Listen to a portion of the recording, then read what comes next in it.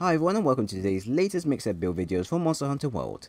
Today's set focuses on something a tad different than what we usually do and not something to take too serious with or use a lot for because of how gimmicky the set is in different situations.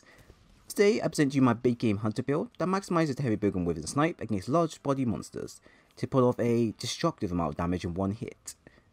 So this build came to mind when I was playing around with the heavy bowgun one day and I thought to myself, why does such a powerful attack feel lacking and useless against certain monsters?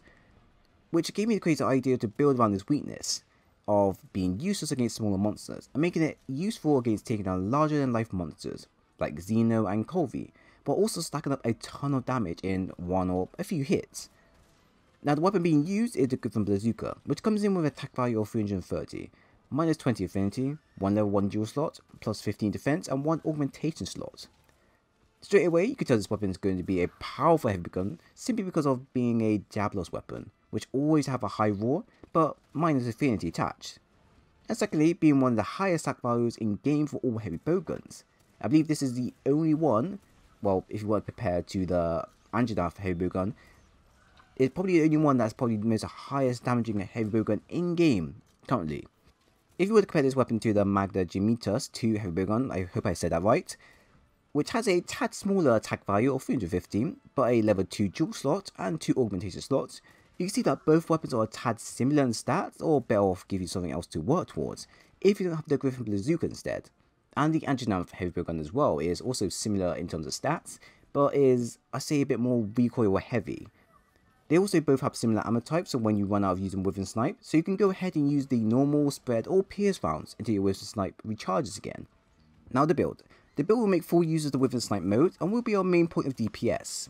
At the same time, when the wyvernsnipe needs to recharge, we can then go ahead and use the other ammo types available, but specifically our pierce, sticky and wyvern ammo will be our secondary choice of DPS. But this may vary for you, as you may go with something else that might be better suited for you. It's up to you. So here are the stats for the set. Firstly, I have attack boost 5 to receive a large boost to my damage and also receive 5% affinity to my weapon, which can help with negating the minus affinity the weapon currently has. Then I have weakness exploit 3 for the 50% affinity upon weak points. This skill I've noticed is useful if you were to use it with the spread or normal rounds, as it will enhance the amount of damage you do, but for the sake of pierce ammo it's 50-50, as the first hit from the pierce activates the weakness exploit skill, but after the following shots it doesn't carry through. So it's more of the moment you hit your first shot, that's when it activates, and then afterwards when it pierces the next part of the body, it doesn't. Useful if you just want to negate the minus affinity of the weapon, not so useful if you want to make full use of it. So it's entirely up to you. You don't have to have this skill onto it, but depending on what ammo type you're using, it's better if you play around first and see which one gives you more mileage. Next I have stinging capacity 3, which sounds really odd to have on the bowgun set, but consider this. It will increase the amount of slinger ammo you have, which if you're using the bomb pods or dragon pods, can stun the monster repeatedly and allow you and your teammates to attack more freely.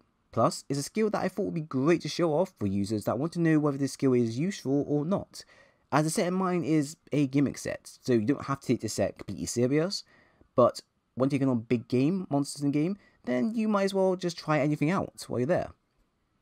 Next we have Tool Specialist 3, which can aid us in reducing the charge time for mantles or boosters, but was mainly used for the dual slots available, so I can add in a Tenderizer and Elementalist dual.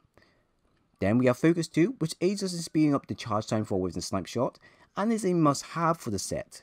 Now since we are using this skill all the time, you can speed up recharge time by either getting rid of the piercing shot dual, if you have it, or take a Tenderizer dual out, and work from there. As at max, you can fire your wyvern shots more often within around 45 seconds to 50 seconds. But don't quote me on the timing, because it's iffy at best. It recharges very fast, but it's kind of up to you whether you want to recharge it even faster, or you're happy with just having focus 2 at where it currently is. So next we have Special Ammo Boost 2, which increases the amount of damage your wyvern snipe does, and is also a must have. Then we have Maximum Might 2 to help negate the minus affinity the heavy bowgun has. Then we have Piercing Shots level 1, that will increase the damage piercing shots do, but this can be switched out for normal or spread instead, as it depends on what secondary ammo you want to use when your wyvern snipe is down, and it also depends if you have the dual available.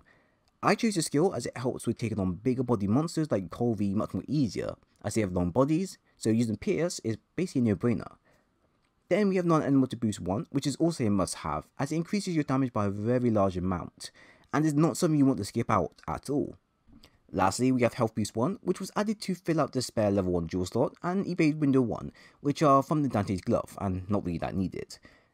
Overall, your attack value will be 408, affinity being 15%, defense being 418, and honestly quite a ugly looking set that you need to have layered armor on for, because to be honest, it's just horrendous. It's 0 out of 10 for fashion, basically.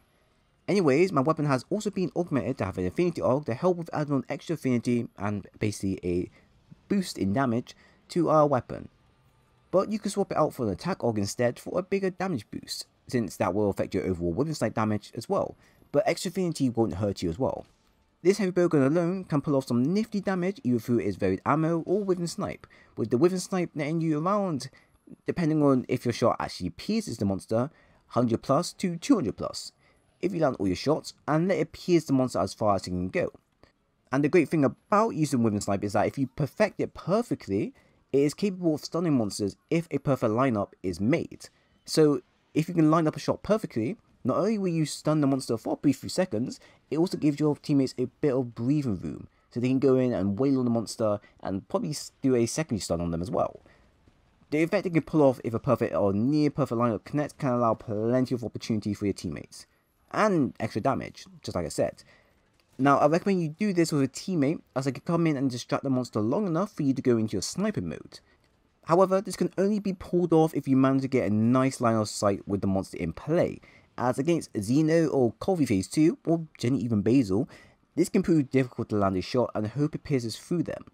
Plus, you have to also remember that you have to position yourself every time when you're using wyvernsnipe, which can be a pain if the monster keeps moving around so much, but that's why we have alternatives, just in case things don't go as planned.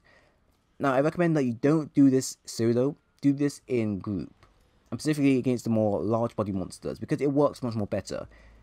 You don't want to go ahead and use this build against someone like Odogaron, for example, or even Kieran, because they're too mobile, and it's practically impossible. Well, not impossible, but incredibly difficult to land a perfect wyvernsnipe onto the monster. But if you go into group play and use this, you have a much higher chance at landing a perfect shot. Ish. At the same time, you'll also be making full use of the wyvern ammo, which is very powerful ammo type that should only be used when none of your teammates are nearby, as you can blow them away, and only when the monster is immobilized, as you need to be up close for damage to affect the monster, but when done successfully, it can net you over 100% damage with ease, and can be reloaded quickly to be fired again if you mod it correctly. I find that using this against Kulve nets you a ton of damage against the horns in the final phase, or even in the third phase, or even fourth phase, it can net you a lot of damage and potentially knock Kulve over for a few seconds or a few durations.